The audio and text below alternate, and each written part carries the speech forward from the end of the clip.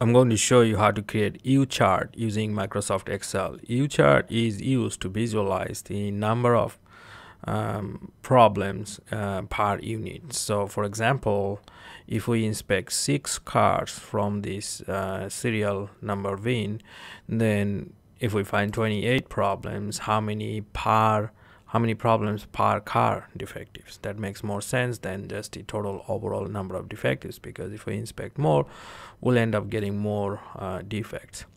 So oftentimes it is used per unit defective. So the formula used here is U equals C divided by N. So basically that is the number of problems counted divided by the sample size N. So let's calculate that U. So U equals number of problem counted divided by N.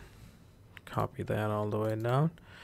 And then U bar, we can average these or we can calculate the total, and then like this formula, summation of all complaints divided by the summation of all the car inspected, or we can simply get the average. That should be very close.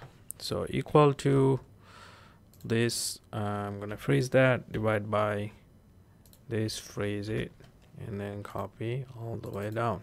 So that's the U bar. Now I'm going to calculate the upper control limit and lower control limit. Upper control limit is basically U bar plus 3 times SQ RT square root of U divided by the sample size, U bar divided with sample size. Close the parenthesis and copy all the way down. So that's upper control limit. And then lower control is the similar, just one minus in the middle. So U bar minus 3 times SQ RT parenthesis U bar divided by the number of vehicle inspected. So that is the, now just plot like we did before, just some kind of line chart like this. So this is the U chart. Let's title that, so trial U chart, and then label the axis like that. This one is the counts of problems reported, and this is the subgroup size, in this case cars.